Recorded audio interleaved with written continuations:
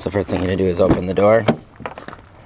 And then on the driver's side, right here on the left side below the steering wheel, you're going to see a little car with the hood open emblem. You're just going to take that and pull it back. You'll hear a pop. That's the safety disengaging. When you come back to the front of the car, if you bend down right above that Chevy emblem, you'll see this little tab here. And you'll just push that to the right and you'll lift the hood up.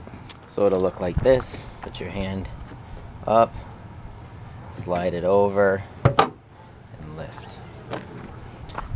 And here is that tab right there. So you're just gonna push that over and it will release.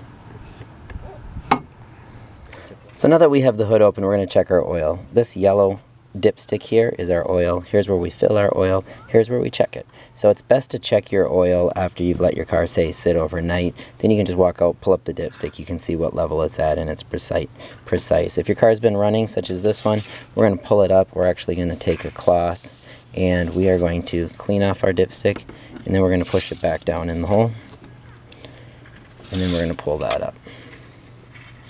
So this one is showing that it's in the range, and so the range you can see is, this one has a checkered pattern, and it's from here on the dipstick to here, and I'm currently sitting about here. It's running, so it's probably a little higher. So this oil is fine. If you need to add oil, what you'll do is you'll look at the oil filler cap right here, and this says it uses 5W30. Your cap should tell you what you need. If not, look at your owner's manual, and so you will just remove that and you'll add the oil directly to here. Don't take the oil and just pour it in. This is not a funnel. You can see there's dust there, so it's best to use a funnel as you pour it in there. After you're done, pour it in there and check. Do not overfill your oil, and best of luck. Hopefully this helps, and as always, thanks for watching. Please like and subscribe. To close, you're simply just going to lower it down.